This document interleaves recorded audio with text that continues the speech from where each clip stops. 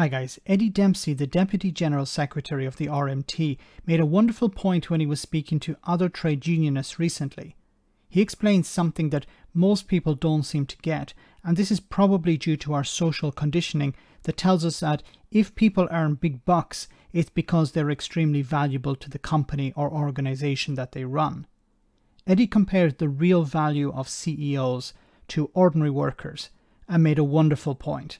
Have a listen to this. If CEOs of these private care companies or CEOs of these private cleaning companies that run contracts in the NHS and in universities and the railways and everywhere else, if they didn't turn up tomorrow because of, I don't know, aliens visited and they were beamed up to another planet, everything would carry on as normal. If our people don't turn up tomorrow, if care workers don't turn up tomorrow, then we've got a real crisis. And that's where we've got to realise the social value of what people do. I couldn't agree more. The social value of what people do. And unfortunately, in the examples he's given here of care workers or cleaners or other people at the bottom of the economic scale within a company or corporation, they have been conditioned over years and decades to believe that they have no value, that they're just wheels in a massive machine, and that the people of real value are the ones at the top of the chain.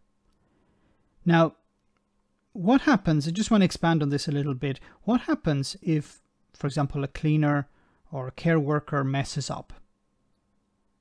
They make some mistakes, minor mistakes or major mistakes.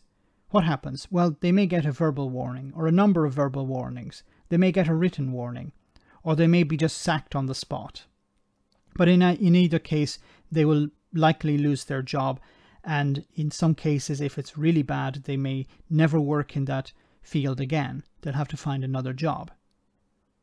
What happens if they do a really good job? They may get a pat on the back. They may get a cake or a bottle of wine, or they may get a little bonus at Christmas. That's probably the most that they can expect. Now, if we look at the other end of the scale, the CEO, what happens if they mess up? If they make a major mistake, if they take the wrong decision? Well, it could result in the company closing down, or it could result in the company losing billions or millions of pounds. It could result in the company laying off thousands of staff, destroying thousands of lives because of a bad decision. But what happens to that CEO if they do make those bad decisions? Well, in many cases, they'll be sent on their way with a massive check. Off you go to the next company, and here's some money to keep you going. So it's not a real punishment. In many cases, they move into a similar sector.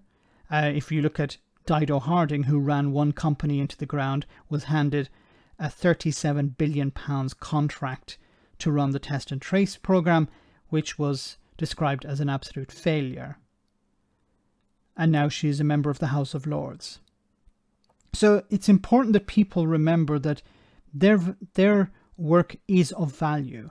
And just because somebody at the top of the company is earning millions or more than that, it doesn't mean that they are of more value.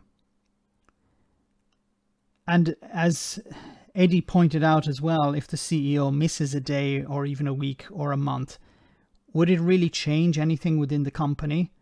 Well, if the cleaner is not there or the care worker is not there, it has an immediate impact. And I think people need to remember that if they're considering strike action. Let me know in the comment section, guys, what you think. As always, your comments are greatly appreciated. Thanks a lot.